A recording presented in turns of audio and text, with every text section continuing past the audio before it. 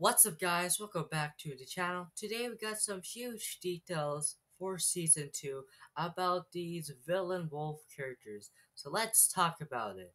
Now, for of course, Ninjago Dragons Rising season 2, we got of course the brand new villains for of course Dragons Rising season 2, which are these villain type hybrid human villains where they're humans but they actually turn into wolves. Now what we got from details is in the end of Dragons Rising, where Lloyd of course stopped the merge quakes. There was before the merge quakes happened, we got two moons, but after when Lloyd of course fixed of course the merge quakes, of course everything gets back to normal, and of course we have one moon.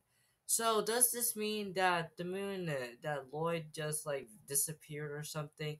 Was that the wolf moon thing? Because what we got from stuff from the Lego Ambassador Network, that the moon is very important to, of course, the wolves. If you don't know a lot about the wolf lore, is of course once you see a full moon, a human will just turn into a wolf if you got bit by a wolf or you got scratched by a wolf and stuff. But yeah, so probably in of course Ninjago, we might get a full moon, of course, and of course these humans that Roz probably infiltrate and kidnap, probably use those humans and army build as wolves.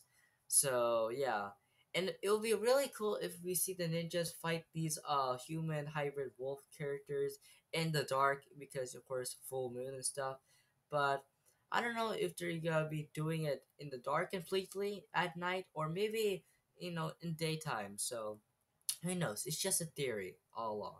But I wanted to give it to you guys. What do you think? Do you think that the moon is probably important to, of course, these wolf characters for season 2? Let me know down in the comments down below. And I hope you guys enjoyed this video.